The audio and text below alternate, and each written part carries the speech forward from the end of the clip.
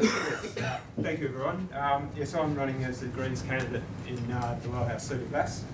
But what I'll be talking about today is more to do with what my occupation is, and that's as a structural engineer. One of the things I'm seeing coming through a lot in our housing construction is a move away from use of timber in our buildings.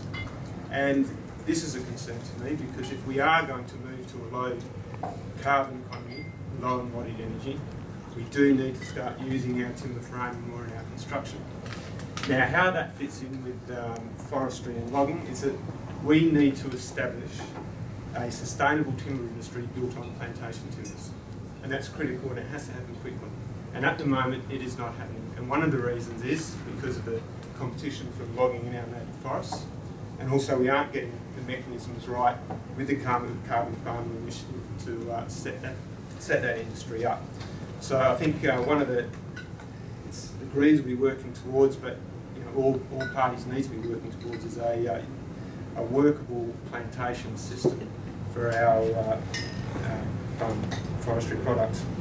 Now, just one I suppose example of that I'd like to bring up is with the new bushfire codes for our building construction, we have to now get when you build your house, you get your property fire rated, and it's given a fire rating. You'll find, especially where we are around the Yallingup hills, all that area is regarded as high or extreme bushfire rating. And I'd imagine a lot of areas in the southwest, Bridgetown, Manjimup would be the same.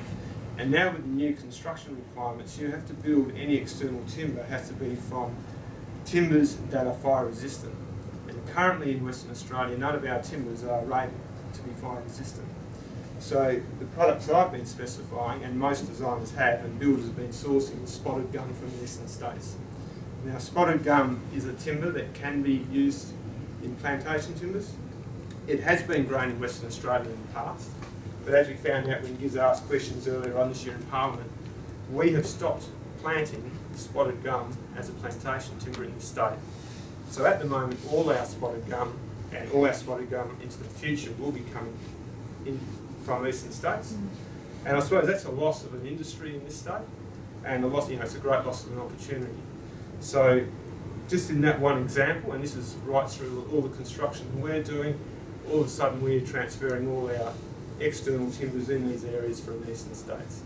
The other aspect that happens as well is that we're also using quite a lot of rainforest timbers as well in our building construction. We're seeing a lot of stuff coming from Malaysia. In order, if we can get ourselves a plantation timber industry local, which is servicing a lot of our local industry, a lot of that can be put off. So, as far as I can see from an engineering point of view, I see that getting our systems right to get a plantation timber industry working in Western Australia is critical. And I suppose leading into, again, the forestry argument is that while we continue to log our low-grade forests, that's what's coming out of it at the moment, and it's undercutting the ability of our plantation timber industry to get up and running. We're just not making that next step to where we need to be in the future. Thank you.